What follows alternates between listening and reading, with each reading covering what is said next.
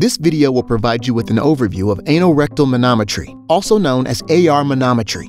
Your doctor may recommend AR manometry if your child has constipation, accidents with stooling, or if there is a concern for Hirschsprung's disease. It works by measuring pressures in the anus and rectum and gives us information about your child's stooling coordination, sensation, and whether the nerves and muscles are working as they should.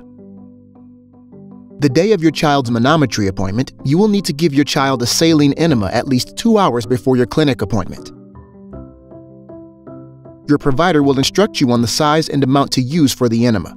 The procedure is low risk, well tolerated, and most children will have little to no discomfort. It will take about 15 to 20 minutes to complete.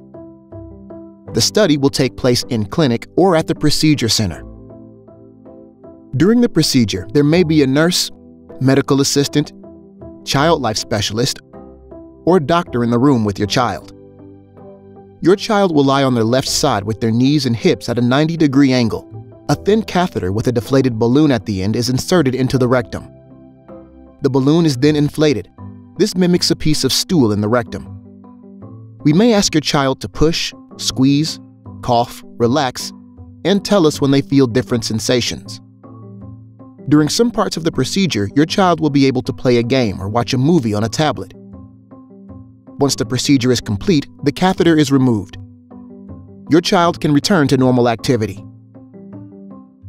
You should now have a better understanding of what to expect and how to prepare for AR manometry. Remember, the procedure is well tolerated and is not dangerous. The results of this study will help you guide the treatment of your child.